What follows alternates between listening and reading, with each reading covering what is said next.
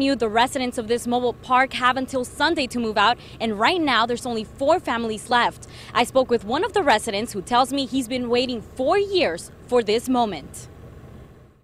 Contentos todos los niños. My family is so happy to move. My 3 kids and my wife. I'm so happy myself.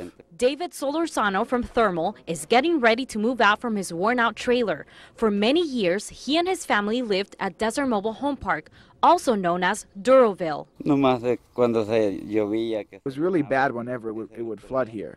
That was a big problem. This place wasn't in the best condition to live in.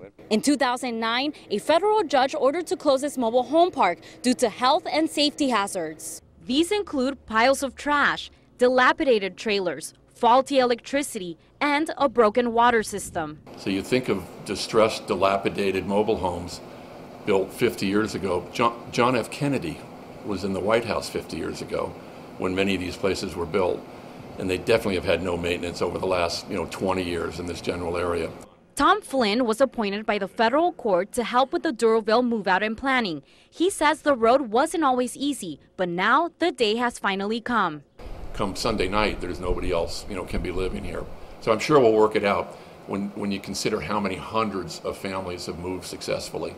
That now that we're down to the last few.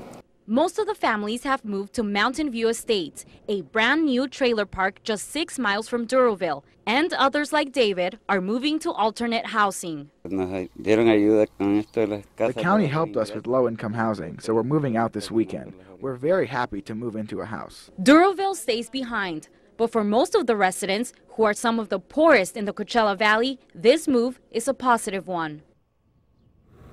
The demolition of these trailers is scheduled for Monday. Then it's up to the federal government to decide what to do with this piece of land.